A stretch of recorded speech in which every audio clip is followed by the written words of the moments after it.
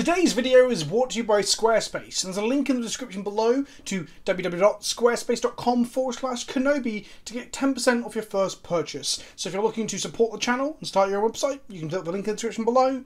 More on that in a moment. Okay, it's time for a confession. It's confession time. We're literally, 10 seconds into this video, 20 seconds into this video, I need to make a confession. Whilst the Dark Depths combo that we talk about in today's video is essentially the only snow-based combo deck in Magic, if we exclude, I don't know, Skred and a Stuffy Doll, or Astrolabe and a basic land in that conversation, I do have to admit, it being snow is completely inconsequential. Prior to the arrival of Arkham's Astrolabe to take a huge diarrhea shit all over non-rotating formats, whilst being defended by anyone who actually plays the fucking thing, but guys, it makes Legacy cheaper. Before all of that, before Astrolabe graced us with its presence, there was only really one snow-based permanent that was played at any competitive level. Now, Snow-Covered Mountains were kind of in Skred, but Skred isn't a combo deck. This is the snow combo that just happens to be snow. This is Dark Depths, a frozen tomb of an ancient foe, the icy lake in which Marit Lage herself slumbers. This land can, for the low investment of just 30 mana, that's 3 mana 10 times over to remove 10 ice counters, it can be cracked open to reveal the not quite an Eldrazi, the primordial horror within, a 2020 indestructible flying creature, Marit Lage. To date, Marit Lage is the largest power and toughness seen on an MTD creature. Importantly, not the largest on a card, as this technically isn't a card.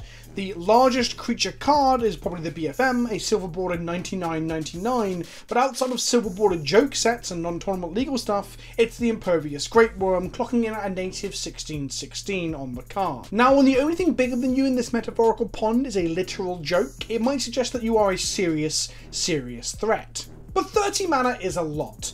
But really, the 30 mana investment is kind of flavor text. There are much cheaper and more efficient ways to thaw out this monstrosity. Marit Lage and her Dark Depths have become a legitimate win condition that has been present in one form or another since its best friend was printed in Zendikar block. Hello there. This series, the LOLWUT series, looks to help you understand the combo decks, the infamous combo decks of Magic, from turn 1 kills to unfair decks that feel borderline broken. I want to demystify the things that they get talked about and joked about in Magic circles and in Eternal format, Reddit posts and things like that, but people might not know what Cheerios or cephalid breakfast is. So in today's video, we're going to talk about not just Dark Depths, but Turbo Depths.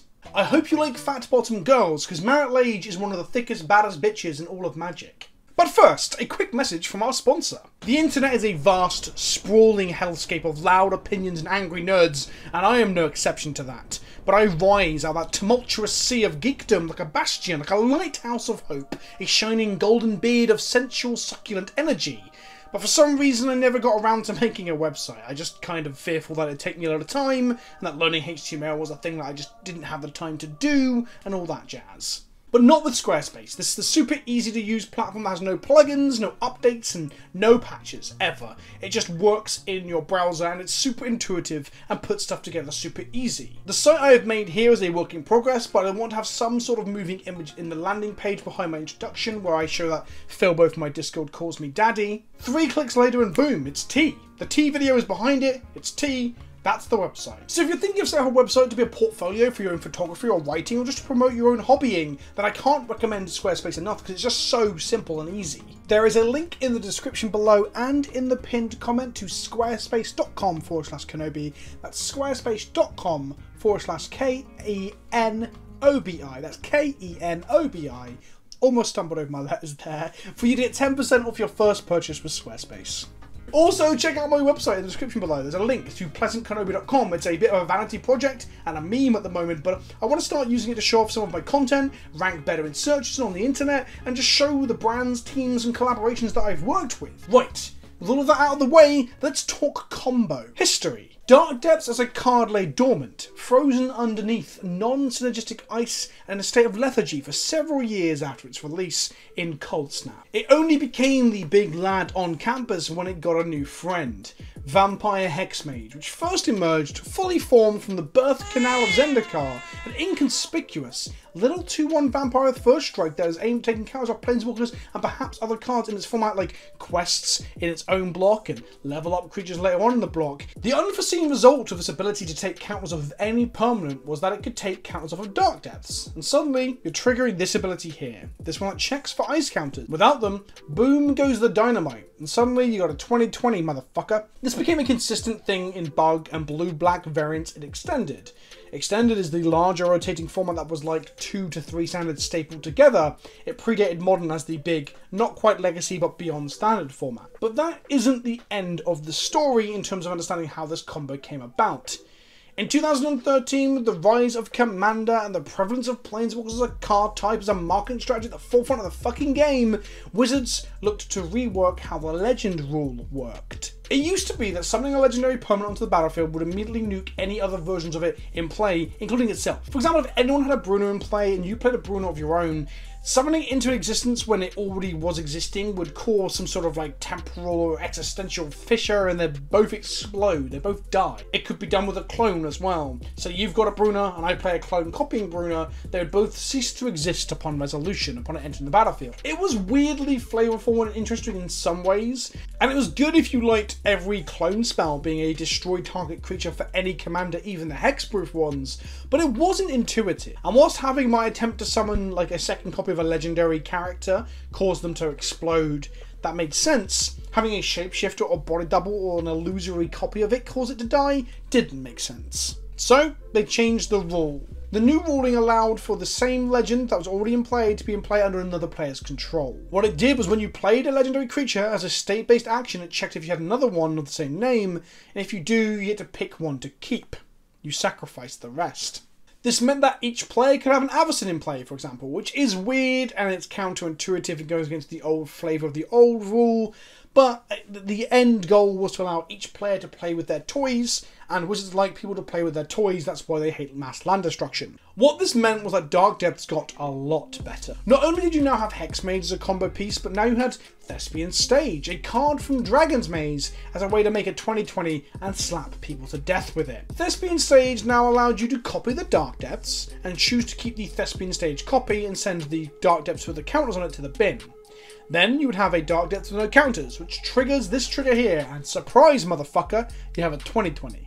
A fun little aside here, this trigger on the Thespian Stage copy of Dark Depths, you can stifle. It will resolve the stifle, but then it checks again and re-triggers again. There are many an anecdote of people trying to stifle this trigger, failing miserably, or succeeding, but then it still makes a 20/20 anyway. Another weird aside as well is that I've heard people talk about Vesuva doing this combo in Commander, and whilst Vesuva can enter the battlefield and copy a Dark Depth that's already in play, it will just leave you with another Dark Depths with 10 ice counters. Even if you select the Vesuva one to keep, the old one dies, Vesuva comes in ETBing with the ice counters on it. The reason Thespian Stage doesn't have the ice counters is because it's already in play and doesn't enter with 10 ice counters on it. It becomes a copy of Dark Depths without the counters.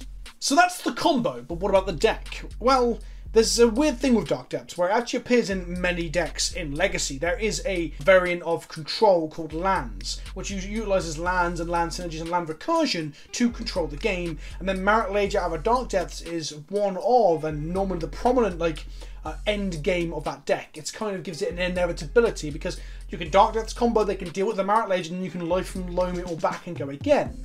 In addition to that, there's aggro loam variants, and also this Dark Depths combo showed up in other decks like Maverick, for example, the Dark Maverick variants. Today's video though, I want to talk about Turbo Depths, which is the most combo-tastic variant of it. It doesn't want to take the game long, it wants to make a Marit Lage as early as possible and kill your opponent. Turbo Depths relies on both of the old school pieces, both Thespian Stage and the Vampire Hexmage, which I want to call Vexmage, but I don't think that's the right, that might be confusing. In order to go down this combo route, the deck plays explosive start enablers in the form of fast mana. We have 4 copies of Lotus Petal and 4 copies of Elvish Spirit Guide to allow this deck to have nut draws of turn 2 and 3 kills by making Marit Lages on turns 1 or 2. You will notice a lack of Mox Diamond, namely because mulliganing in this deck is a necessity, and Mox Diamond is not a mulligan friendly card, requiring you to commit 2 cards in hand to accelerate your start. Beyond this, the Dark Depths combo can be tuned to be faster or slower, whilst having varying levels of interaction in your deck. Some variants of the Turbo Depth deck may be less turbo by having Decay and Assassin's Trophy main deck, but instead we have it in the sideboard of this particular composition. This list is card for card what Negator77 was playing on MTGO a month or two back when he was stomping towards trophy dominance. There's a great league where Negator, aka Tom Hepp, plays with Anurag Das over on channelfiber.com. I'll put a link to that in the description below if you want to see a full league with a master of this deck. Whilst we don't have removal main board, we do have hand disruption to allow us to see what our opponent is up to and dismantle pesky disruption strategies like Trophy and Plowshares. You see, there is interaction that hurts the Depths combo quite significantly, but it's not necessarily just your simple Swords to Plowshares targeting your Marit Lage, although that's still an issue. Assassin's Trophy, for example, and Wasteland by extension, allow your opponent to blow up the Dark Depths or the stage in response to an attempt to go for the combo, which is something you have to play around. Depending on what they're using, there are different parts where they can disrupt. For example, they can allow the Dark Depths to go to the bin, the Thespian stage to be left over, copying Dark Depths, and then with a trigger on the stack to crack it and make it 20/20, they just blow it up. And then they've got 2 for 1 on their removal spells.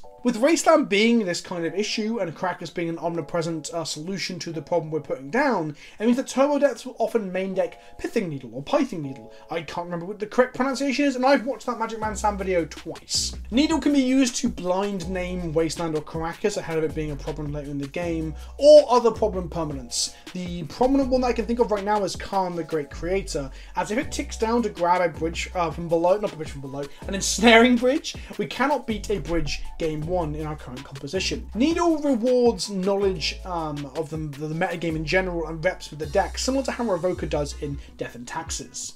Then we have our final piece of combo protection, which is not of this world. I would call this a staple in the sense that you see it in certain decks and Legacy regularly, but it's only really seen in the Turbo Depths decks. I think this card will often blow out inexperienced players, as it's not something that people talk about very much. It's a 7 mana Eldrazi instant that is actually free when you use it alongside Marit Lage because of her size. It's a Stifle or Counterspell for removal, for Caracas activations, for Echoing Truths or Flicker Wisp ETB triggers, and so on and so on. It's incredibly versatile, dealing with most problems. Force of Will has proven time and time again that free counter magic is super important, especially for the combo decks, as much as it is for decks looking to beat combo. This is our Force of Will that allows us to push through one piece of interaction, blow out our opponent, and hit them with a 20/20 when they thought they were safe. And lastly, where would any self-respecting combo deck be without tutors? Namely, in this case, we have Crop Rotation and Sylvan Scrying. Obviously, these help with the consistency of putting together your combo, especially when 2 potential pieces are lands, so both of them hit both Thespian Stage and Dark Depths. But Crop allows you to, at instant speed, interact in ways that people don't expect. Bajuka Bog allows you to blow out graveyards, where Ghost Quarter allows you to dismantle a Wasteland or Caracas plan from your opponent prior to going off. And then there's Sajiri's Step, which protects against removal spells. If you bring it in and give yourself protection from blue or protection from white, you can blow your opponent out when they try and bounce or kill your Marit Lage. Having a utility at instant speed built into your combo enabling shooters is incredibly strong. So with all out of the way, what do we not want to see? I've already mentioned Caracas and Wasteland, and anything that can blow up your lands at instant speed like Assassin's Trophy, and Plowshares being a direct problem to killing Marit Lage. Although she's indestructible, she can be exiled. Well, firstly, we're kind of weak to Chalice of the Void, which is a strange thing. Like, when you look at the deck thinking, oh, I'm going to make a 20/20, who cares about Chalice? Well, we have like 17 cards that care about Chalice. And although we can just draw a Dark Depths combo and make it 20/20, this will disrupt a huge amount of our combo. And also meaning that we can't interact with them either, because all our interactions at 1 mana in Thoughtseize, Inquisition, and Duress.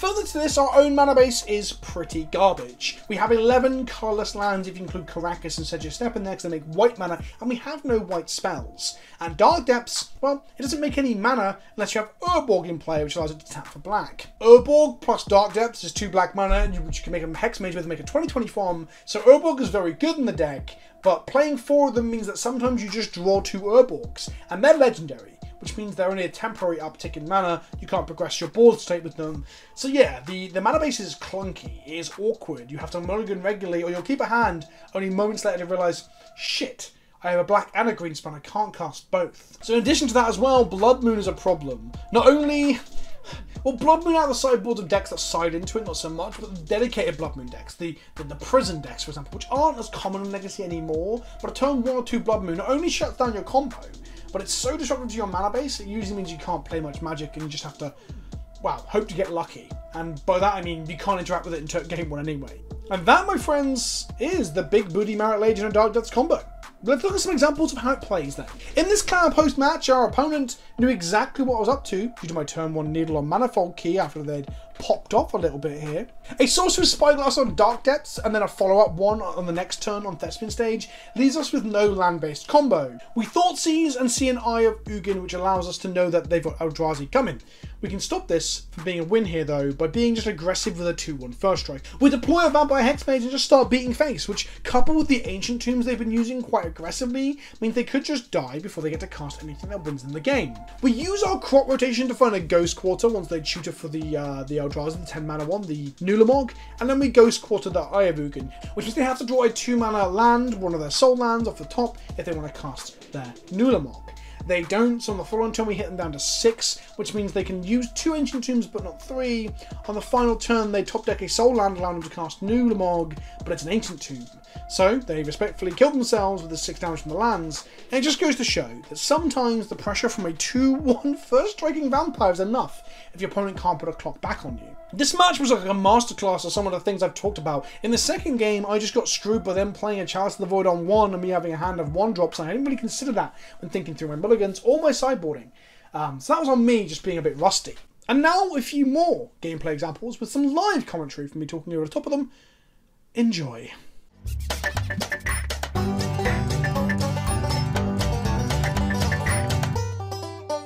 Turn 1 Inquisition allows us to find that our opponents are on some form of Reanimator with a Grizzlebrand in hand, 3 cantrips, a Lotus Petal, Ancient Tomb, and a Polluted Delta. I ditched the Brainstormers as the best of their cantrips, considering they have a fetch land in hand and a Petal in their hand as well, which means they can cast a cantrip and then use the fetch land to shuffle shit away. They fetch a Volk, play a Preordain, we untap and draw a Crop Rotation, so we can easily go and get both of our combo pieces now, and we have the extra mana in hand, so we actually drew pretty hot here. They drew a Force of Will, which was the card we didn't know about. So that's a shame. To say that's a shame is an understatement. That's actually pretty brutal.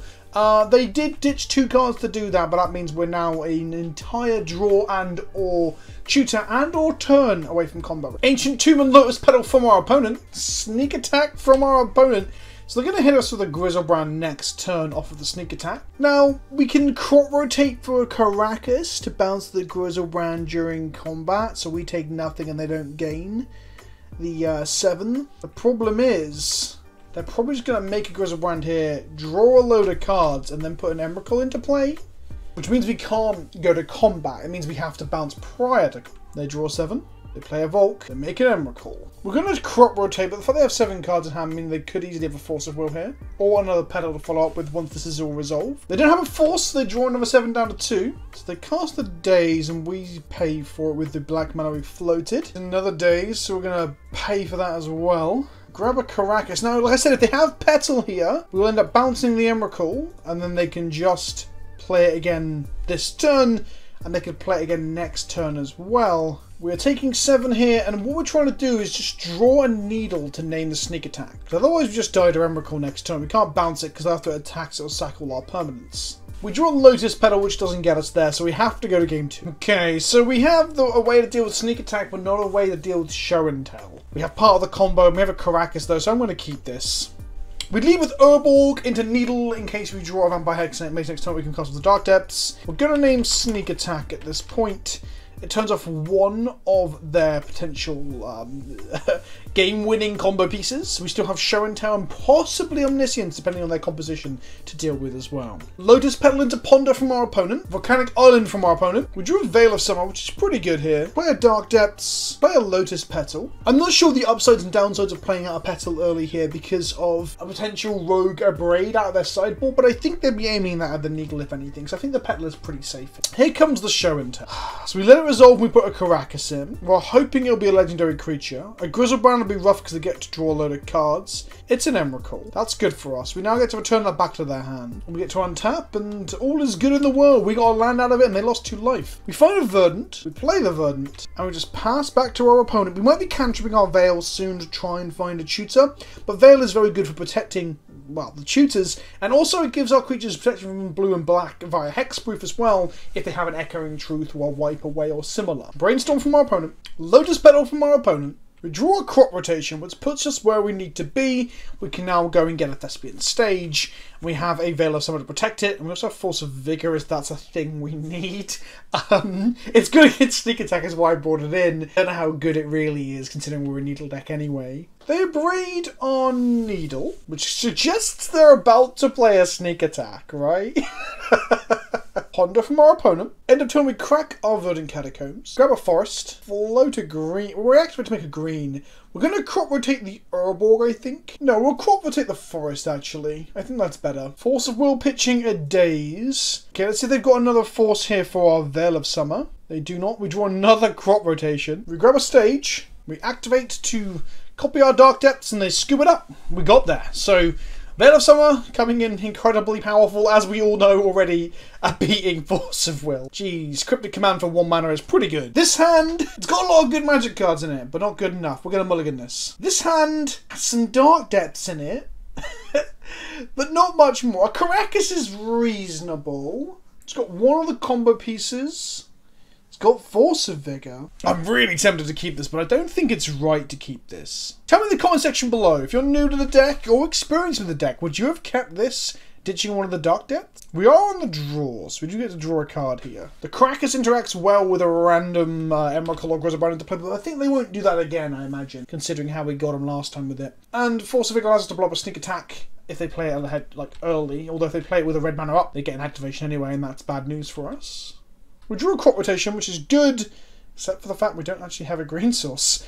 We're going to play Ghost Quarter here. And I won't play the Petal, because playing it out to get it abraded, if we might need it, is bad. What we really need to do is some form of hand attack, or have a Force of... not Force of Vigor, sorry. Have a...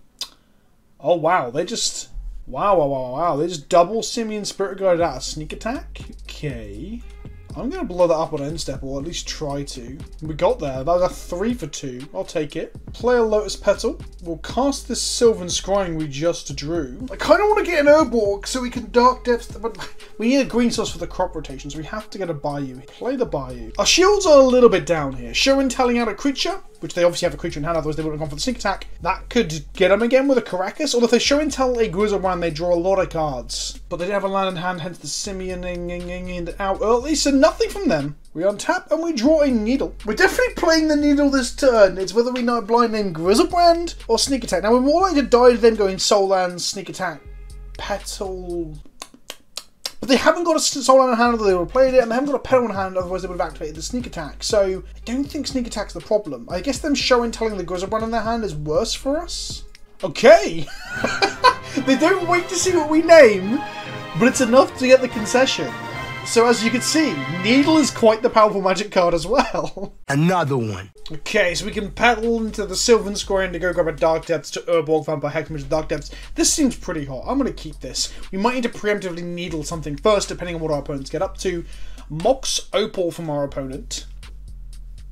Mishra's Bauble from our opponent.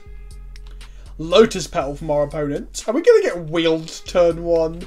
Oh, come on. Our hand's pretty good. Don't do that. City of Traders. Emery. Emery puts Urza in the bin, but no wheel, so that's good. Bauble, sure. Remember, Needle can't stop mana abilities, so I can't stop Mox Opal, Lotus Petal, but I can stop Emery. We drew another Sylvan Scrying.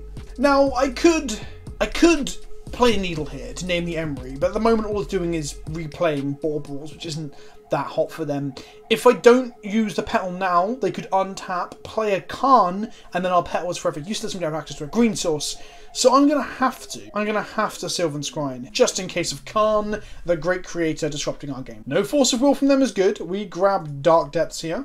Next turn we can go Dark Depths, tap for 2 black, make a Vampire Hexmage thanks to Urborg, Tomb of Yawgmoth. Khan is still a problem though. Khan can be played off another Soul Land, ticked down, and they can, for 3 mana, play an Ensnaring Bridge, which we can't beat. End of turn, they sack a Petal and 2 mana to cast a Hull Breacher. Okay. They're going to replay the Petal, which turns on the Mox Open. They're going to sack their City of Trays after playing a Seat of the Synod. I don't want to see a Narset ticking down to find... No, even a Narset ticking down to find the wheel is fine here. We don't want to see anything that makes flyers. We don't want to... Oh, they're going to just hands down wheel. Should have needled them. Okay, they wheel us. We get nothing. They get 7 treasures. We've lost. We've lost. They had it. They had it. There wasn't really any way to stop the whole Breacher combo there. Our opening hand has no green mana. Like I said in the bit prior to all these games, is that the mana base in this deck is kind of garbo. We cut down on 1-drops a little bit by trimming 2 crop rotations in case they are turn 1 Chalice this time, but we can't keep them. This hand makes a turn 2 Merit Lage, just with no protection. So I don't think we want the Velasar. I think we put the Velasar back. We try for the turn 2 Merit Lage. And we see where we go from there. What do I blind Needle? Khan the Great Creator? Because again, they could turn 2, make an Ensnaring Bridge potentially, and that would be bad for us. Now, if we draw another green source, we might just play the Petal out first to play a Collector Oof and go from there. There's an argument for us doing that in the first place, because now they've hit an Echo of the Lion's Eye Diamond, they just get to spin it again, and we're miles off from where we wanted to be. They're not going to. Okay, interesting. Yeah, we drew a Verdant here. I'm using my Petal up now while I play this Collector Oof, and I've got the Verdant Catacombs to play on 1 days. And of course, if they have 2, we can have a Spirit Guide on the second one. They're going to crack their Bauble now, and crack their other Bauble now. Collector Oof has entered the chat. Ancient Tomb and a Lotus Petal. They activate Emery and they play the Mox Opal. They didn't cast the Echo of Aeons using the Ancient Tomb in the island, which I would have done. Well, would I have done? Actually, no. It would have gave us a ton of cards in hand. That would have been pretty bad. They shouldn't do that. Okay. We're going to grab Bayou. And we're going to untap. We're going to play a Dark Depths. And for all they know, we can't actually do anything here. If we swing with Collector Oof, they might slam a Hull Breacher into play, which then would have to decay. That'll put our shields down. So I'd rather have the option of making a Merit Lage in their end step. And if they make a Hull Breacher now, that's fine. If they wheel next turn, we kill the Breacher. That's what happens here. That said, we might allow them to wheel anyway. I'll just make a Merit Lage in response. Because they'll get a load of treasures they can't use. They'll have all their mana used to cast the Echo. And we've got a 20 to Bauble from our opponent. Cast the Echo. Echo on the stack. Bearing in mind we'll get to draw nothing because of the Hull Breacher. So we can kill the Hull Breacher and draw 7. Or we can just make a 20-20 and kill them next turn. I really don't see a world where we struggle with a 20-20 in play. They could play a singular blue source and then play a Chain of Vapor.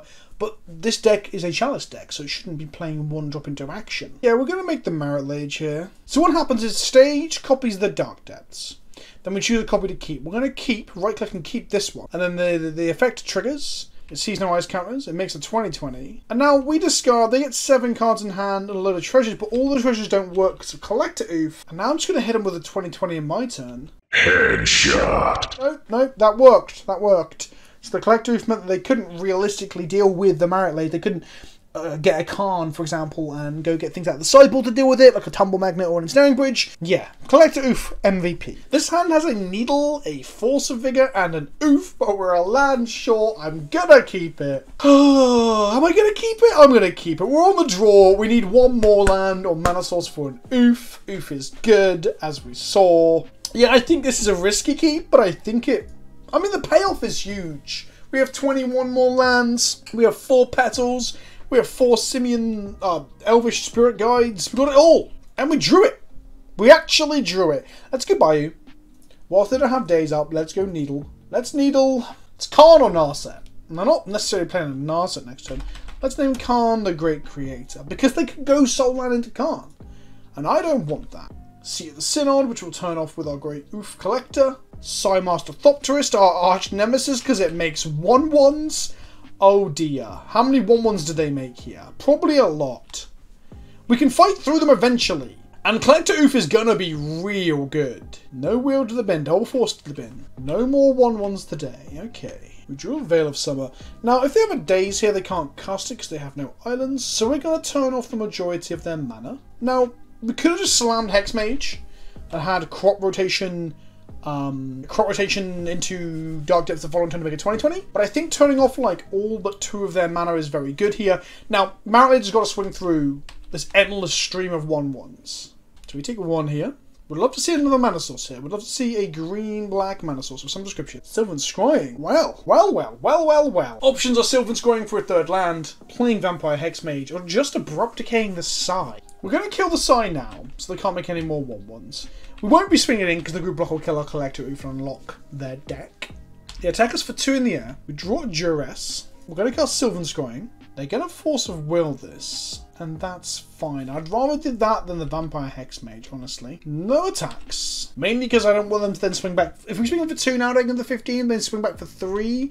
Their clock gets faster, and our clock doesn't get any quicker because we just want to hit them for 20. 2 more 1/1s into the red zone, we get a 14. Do we think they've got a 2nd copy of Force of Will? But I've got Veil of Summer back up of Veil of Spirit Guide. We now have Crop Rotation to go and get our Dark Depths. We have Veil of Summer for the Elvish Spirit Guide if we want to. Or we have Force of Vigor just to kill the 2 1/1 Thop-Thops. So that's pretty good. They attack me, which is strange, because that suggests that they have some other way of blocking or dealing with Marit Lage. Oh, they don't know I've got Marit Lage coming, do they? That's the thing. I'm not going to Crop Rotate off the Elvish Spirit Guide now, because I don't want them to have Force plus a spell. We drew Caracas. Cool. Doesn't do anything here. We need a green or black source. We're going to Duress them. They have Lion's Eye Diamond, Hull Breacher, and Lotus Petal. They're 1 mana off breaching us. Fine, I guess. No attacks here. They attack us for 2. In the end step, I'm going to Crop Rotate a Bayou. We're going to grab a Dark Depths. We're going to sacrifice Vampire Hexmage, targeting the Dark Depths, and we have won. There you go, Collector Oof, the one of that we were looking to. It's not even like I was Sylvan Library, it wasn't even like I was brainstorming. Yeah, Collector Oof is powerful, but you get to see both versions of the combo there. You also got to see in the other clips of ways in which we both win and lose through things that aren't immediately apparent. That a 2/1 body might be good enough, and Legacy and that Chance of the Void is really rough for our Marit Lage deck. So I hope you enjoyed the video. I hope you found this helpful and interesting in learning about the Legacy metagame and in particular the Turbo Depths combo. Is there a combo deck that intrigues you that you don't know enough about? Is there a deck name that tantalates your taste buds? Cephalid Breakfast is one that I probably should do in this series. Is there a certain card that you know is good and is comboed with but you don't understand and you'd like a beautiful handsome bearded boy to explain it to you on the internet? If any of those things ring true, then let me know in the comment section below what you would like to see in future. Don't forget, smash that like button, subscribe if you haven't already. Like 40 to 50% of people watching these videos aren't subscribed, and if you subscribe, one day I'll get a plaque that makes it feel like all this was worth it. In the meantime, don't forget, if you're looking to set up a website around your hobby or passions, you can get 10% off your first purchase at Squarespace with the link down below, squarespace.com/PleasantKenobi. In the meantime, be good to one another. I'll speak to you all soon. There'll be more videos coming soon. Ta-ta for now.